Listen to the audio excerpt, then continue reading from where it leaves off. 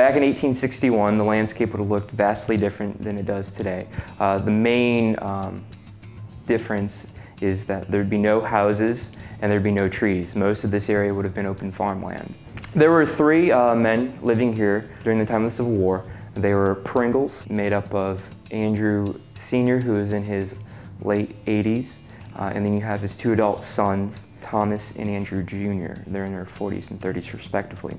We're a mile away from the Battle of First Manassas. So we're close enough that you can get soldiers here, they're going to recuperate, and then once they're well enough to travel, you can transport them to the railroad junction on a rail car and send them to Richmond or Gordonsville. You have Confederates in here for an entire month. This is the first battle of the war. Most soldiers, most surgeons weren't expecting the casualties that were being produced by this first battle. And the civilian population around Prince William County, around Manassas, aren't prepared. This is an example of how the Civil War is going to be directly impacting a lot of people that weren't expecting it to directly impact them.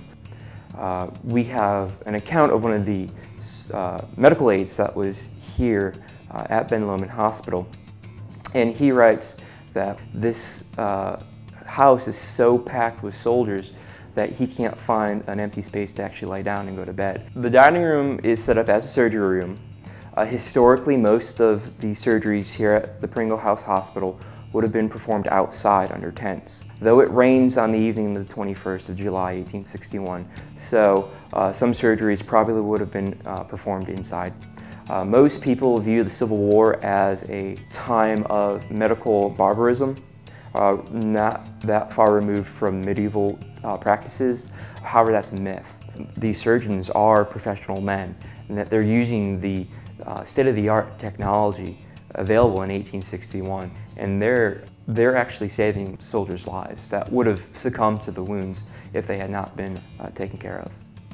In August 1862, the Federals really take over Ben Lomond Plantation, and during that month, the Pringles will see a vast change in the war for them. It's the Federal occupation of Ben Lomond that really devastates the Pringles. They'll stay here for the rest of the war, but 1865 they are forced to leave Ben Lomond because they are so devastated economically that they cannot afford to live here anymore. We really made an effort to make this house appear as closely as possible to its 1861 appearance. So the largest room, the parlor, we have as the recovery room. So you'll see blankets on straw on one side of the room. You'll have a cot and some stretchers. And in the master bedroom, there's a lot of furniture. There's a bedstand that has been very quickly moved in. There's an expensive mirror and the marble top furniture. And so those would be the pieces that would have been moved with priority up towards the master bedroom. Ben Lomond is only being used as a field hospital for a little over a month. It's not going to be a daily occurrence for the Pringles throughout the Civil War, but for that month and a couple of days, this is very traumatic for all the people that are here at the site. Today, about the Civil War, we think about the national significance about this event in history.